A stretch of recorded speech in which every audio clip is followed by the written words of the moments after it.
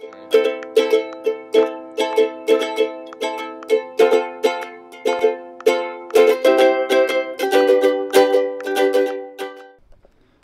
Grove Baptist Church is named, you guessed it, after the grove of walnut trees that were around it when it was originally built. As you look around the parking lot, you'll probably notice a couple of magnificently tall trees in front of the church. Those are not the walnut trees from when it was originally built. However, if you walk around to the cemetery on your left, you'll notice a few spindly gray trees, which just so happen to be some of the original walnut trees. One may notice that the sign on the front of the main church sanctuary says 1841, but the stonework is dated 1846. That's because Walnut Grove was meeting in 1841 without a building. One of those early meeting places was at the house of Mr. Edward Sidnor, who later donated the land on which the church now stands. Inside the church, you can find Mr. Sidnor's Bible, displayed along with the building deed.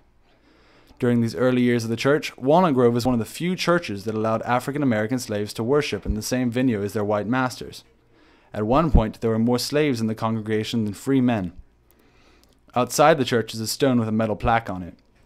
This plaque was set up by the church to commemorate the meeting held there on June 27, 1862, between two famous Confederate generals, Robert E. Lee and Stonewall Jackson. This was a very important meeting indeed, as it created the battle strategy that successfully pushed the Union troops all the way back to their gunboats at the coast. The church was ground zero for a number of battles during the war, including the Battle of Cold Harbor and the Battle of Gaines' Mill. During this time, the church served as a hospital for both Union and Confederate troops. No church services were held. After the war was finished, though, the blood stains from the wounded warriors could not be removed from the floor and still remain there today, although they are covered up by red carpet. Reports say that the recovering soldiers used the ends of the pews in the church as targets for firing practice.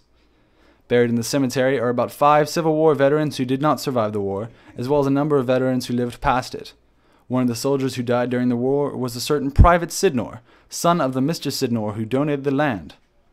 Walnut Grove is full of history and is constantly finding more. In 1996, while an oak tree was being cut down, somebody noticed an old piece of metal. As it turns out, that piece of metal was actually a hitching ring that was hammered into the tree and used to tie up horses during the Civil War. The following year, when expansions were being made to the church, a team of workers pulled an old Civil War sword out of the ground. It was originally owned by a Union soldier, identified by its hilt. As you walk around, keep your eyes open. Who knows what you'll find?